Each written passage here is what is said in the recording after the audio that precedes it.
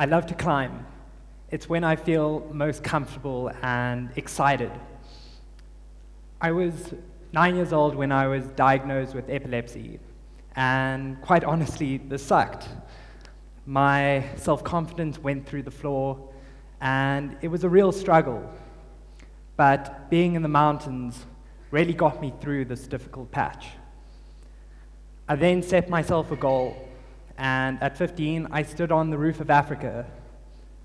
With chilly toes and not much air in my lungs, I'd caught the climbing bug, and I couldn't wait to get back home and start preparing for the next mountain. During this process, I was fortunate enough to be chosen to join Mike Horn, the famous explorer, on the Pangaea expedition to the Himalayas. We did research on the Baltoro Glacier on how climate change is affecting the mountainous region, and then climbed a 6,000-meter virgin peak, which was just madness. The Himalayas showed me how much I loved feeling small and insignificant in the big mountains, and how I wanted to protect them. I got back home, but I barely had time to breathe because 10 days later I was off on another adventure to Mount Elbrus in Russia, Europe's highest peak. It was grueling, a 20-hour summit day, and it was everything that I wanted, but to get to the summit, Elbrus showed me a different side to mountaineering, a darker side. We made it, and it was like we were in a blizzard, it was crazy, but to get to that point, my climbing partner almost died because of some irresponsible decisions he made to push for the summit.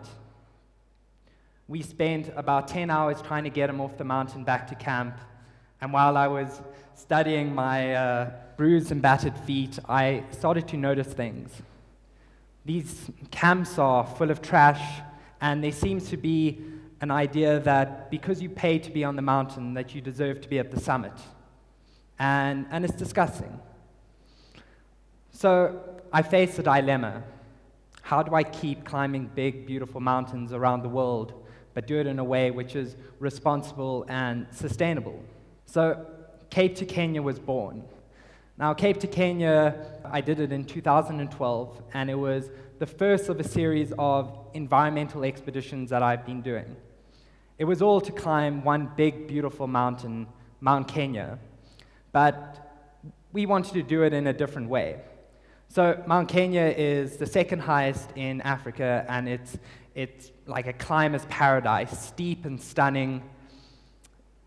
But we wanted to get there by not flying. We wanted to get there with a low environmental impact.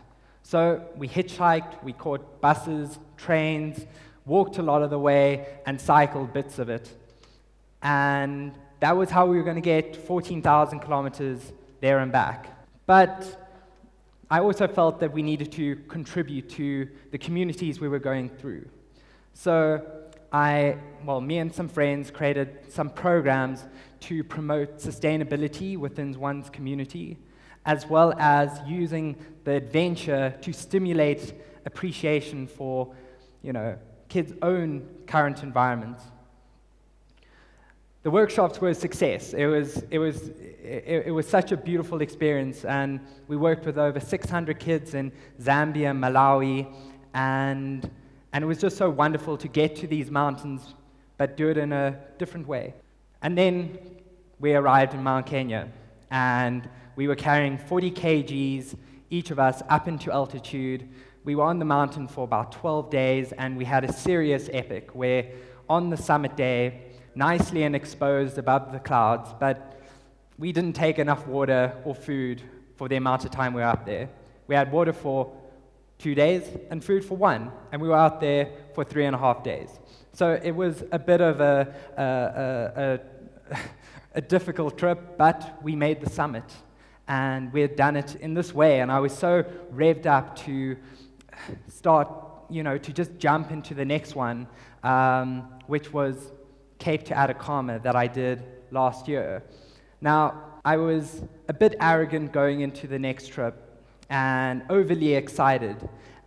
So I put a year of my life into preparing for this trip that would go all the way across to South America, follow the same ethos as Cape to Kenya. But 2 years before departure date, it all fell apart.